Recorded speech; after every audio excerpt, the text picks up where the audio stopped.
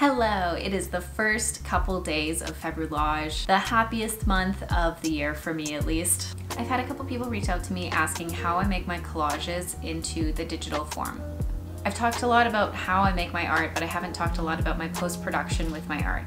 Now that you've decided to make a website or maybe post your pictures online of your art, it's time to figure out how you're going to take it from the real world to online.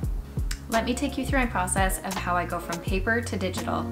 Also, if this is your first time landing on my channel, I just want to say hi, my name is Leah. I'm a collage artist and I work with vintage magazines. I'm hoping to teach artists the skills they need to start their own art business.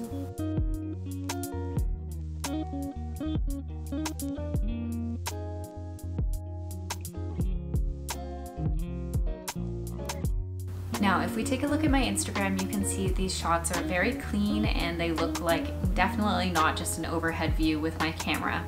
That's because that's true. I actually use a scanner instead of a camera for these pictures.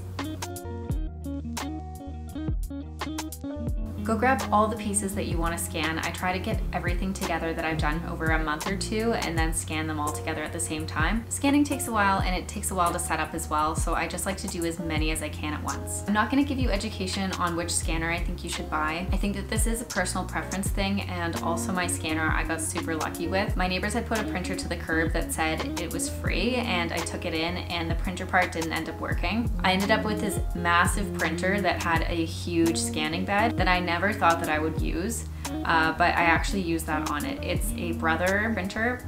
I don't think the brand matters that much, to be honest. I think that you can find something great in every brand. My priority was just having one that was as big as possible. DPI is dots per inch, and this just means that you'll have a higher quality file in the end.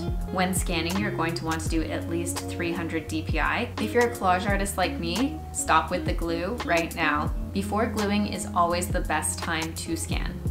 This means that you won't get any bubbles if you do run into a mistake, and you can scan each piece individually so that if you ever want to scale up your work or print it and then reuse those pieces again, you can. There's a lot of different photo editing software, but I stick with Photoshop just because I have a graphic design background. I'm pretty sure Adobe just launched a Adobe Express, and it's going to be an online platform that helps you remove backgrounds from photos. I know that Canva has a version as well, like a premium version. What I'm trying to say is that there's other options and other programs that will do the exact same thing if Photoshop is either too expensive. I know it's ridiculously expensive. Now I'll show you this process using my first piece from February with the prompt fish. I'm going to scan in all these pieces individually. This piece was much smaller than some, so I was able to scan in all the pieces in one file. After I've scanned all the pieces, I go into my scan folder that I've created and grab the piece I'm looking for. I then right-click and open it in Photoshop. Before jumping in fully, I'll go in and enhance the colors a little bit. So if the color doesn't look the same way it does in person, for example, this green wasn't exactly the same color that I like to see in person, I've altered it a little bit. Same with the goldfish, they weren't exactly that bright orange that they looked like in the photo, so I'm taking them quickly and just adding a little bit more orange. I also like to adjust the contrast on black and white images. I just find sometimes they come out a little bit more muddier in color than they do in real life. But these are all just minor changes. They're more color correction than anything. If Camera Raw doesn't automatically open, you can change that in your preferences or just push Command-Shift-A to open it at the very beginning. Once it's here, I'm going to go and cut out every single piece again digitally. Once you brought that into Photoshop, click the quick selection tool. I find this the most useful when first making a piece. If you go to the top, it says select subject. If you have a person, it will select the entire person very easily, and then you just copy paste to a new layer. If you have just a square that you're looking to grab, it's super easy. Just grab the rectangle marquee tool and you can just copy and paste it to a new layer. I watch a lot of processes online for digital collage artists, and I see a lot of them using the magnetic lasso tool. I do think that this one's good for some things, like if you have a building, for example, with very straight lines, it'll help grab them nice and carefully. But I don't find it to be my favorite. It's a personal preference thing for sure. I would rather use the quick selection tool. I think it works way easier. But play around with what you like, and everyone is different with their preferences. There's not one process for sure. I then copy it and put it on a new layer. This can take just as long as cutting it out by hand sometimes, honestly, especially the black and white ones. I find programs don't really know how to work with black and white photos as much, for good reason. They've never been trained on black and white the same way that they've been trained on color. For art challenges, sometimes I do take some digital liberties. So for example, these fish are just a little bit too big in real life, so I'm going to shrink them down slightly. Once I've cut out all the pieces, I try to rearrange it as close to the original as possible. Before finishing a piece, I'll always take the piece and take a photo of it exactly the way I want it to be.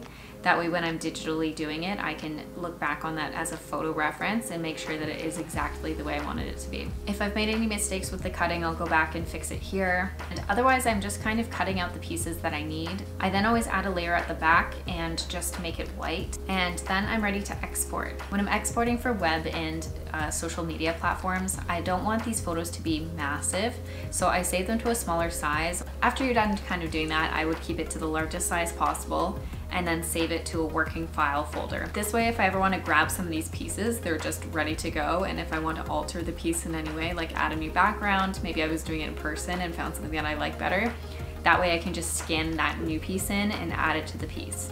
If I want it to be a print file, I will simply make the background white part the size to the paper that I want to use.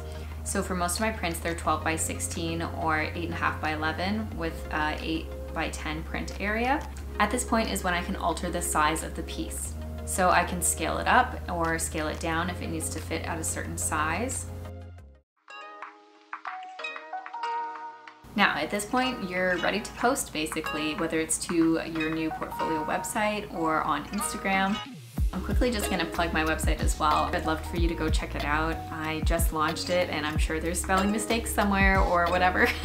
I would love some feedback on it. I have all the pieces that I've scanned and edited onto my website in a portfolio page.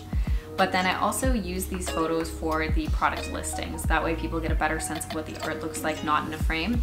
The brain likes to imagine things, and free mockups are a great way to do that if you have your own website. If you know how to use Photoshop and you've made it this far through Photoshop, then you 100% can do this.